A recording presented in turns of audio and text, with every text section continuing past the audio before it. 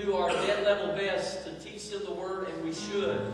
Sunday school class, so on and so forth. We should. The letter killeth, the Spirit makes alive. It's when I met God for myself, as the Spirit of God moved up my heart as a 9-year-old boy, that I began to realize how powerful and true the Word of God was that the Sunday school teacher was trying to teach me. All of a sudden, the light bulb came on. Are you hearing what I'm saying? Yes. What those generation that's in the back there need is not only taught the Word, they need to meet the Word. And the Word has a name, and His name is Jesus. And Jesus said, I'm going away, but there's one coming after me that's just like me. He's not me, but He'll represent me. He said, I'll pray the Father, and He'll send you the Holy Spirit. That's good preaching. If you want religion, that's fine. But I don't want to lose the generation that's back there. So I say, phooey on religion. Give us the real deal. Give us the real deal. The authentic Word of God. You say, well, the movement of the Spirit bothers me. You know, scares me because, yeah, it's true. Where there's fire, there will be wildfire. I'd rather have a little wildfire than no fire. Amen. Come on, that's good preaching. Don't shout me down while I'm preaching. What can I do to help you? Elisha asked. Tell me, what do you have in the house?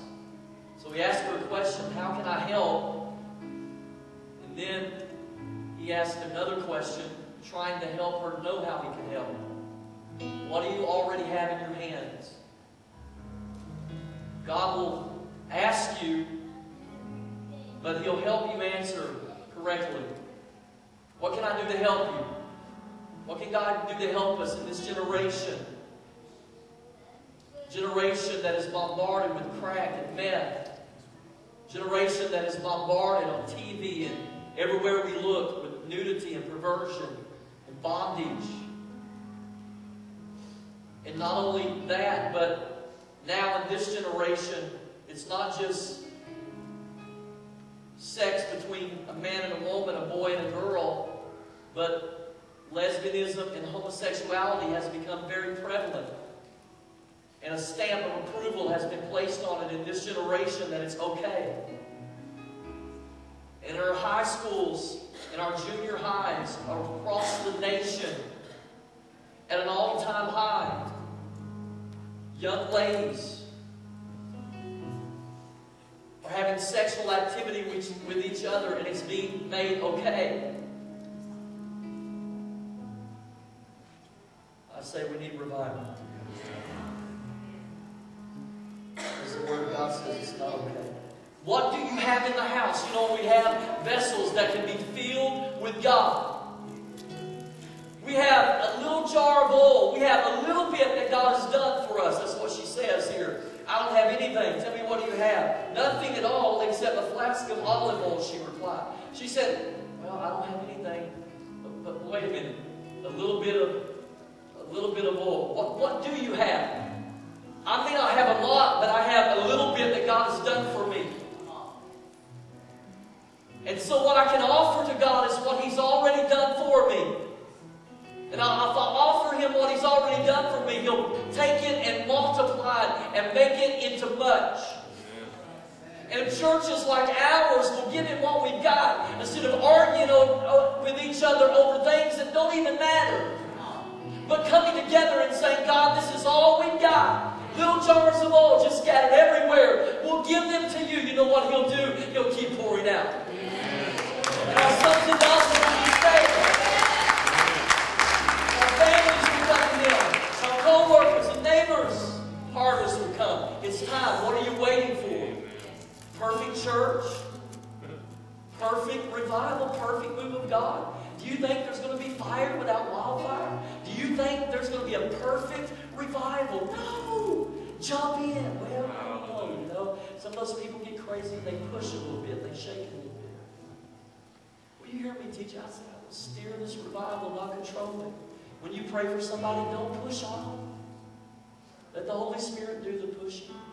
He wants them to fall, He'll make them fall. Don't shake them, let Him do the shaking. Right? Men, when you pray for ladies, don't put your hands in the inappropriate places. Don't. When you see me pray for a woman, you see I never put my hand on their belly. Either have them put their hand there or another lady put their hand there. And then I put my fingertips on their hand. Often I feel led to pray for that area because what did I say earlier? That's where your spirit is. So these are just little things that we have to, but don't stay back because, I don't agree. I'm like, what are you waiting for? There's not going to be a perfect move of God until we get to heaven. But we need a move of God anyway. Amen.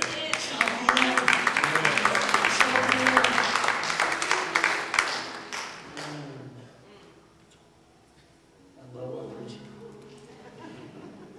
And Elisha asked, borrow as many empty jars as you can from your friends and neighbors.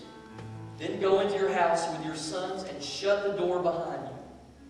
Pour olive oil from your flask into the jars, setting the jars aside as they are filled. So he says, take what you have and get as many empty vessels as you can get and just keep pouring. That's what He'll do. If we'll give Him what we got, He'll multiply it and use us to pour in to more empty vessels. God will pour out if He has something to pour into. Are you something that God can pour into? Or are you so stuffed with stuff that doesn't matter, that God has no room to pour into you? And that hinders you from being a part of the miracle. So, almost done. She did as she was told. Her sons brought many jars to her. She filled one after another. Soon every container was full to the brim. Bring me another jar, she said to one of her sons. This is the last verse. He said, there aren't any more. And then the olive oil stopped flowing. Now, the story itself is great, and for her it's all great because the Bible says it was enough oil to sell, pay the creditors, and have money to live on from there. So it's great. But for us, spiritually speaking, it's not what we want to end with. There were no more vessels to fill, so what happened? The oil stopped. May there always be a vessel to fill. May there always be a sinner in the house who needs to come to Jesus. Because Monday through Saturday, we've been the preacher God's called us to be.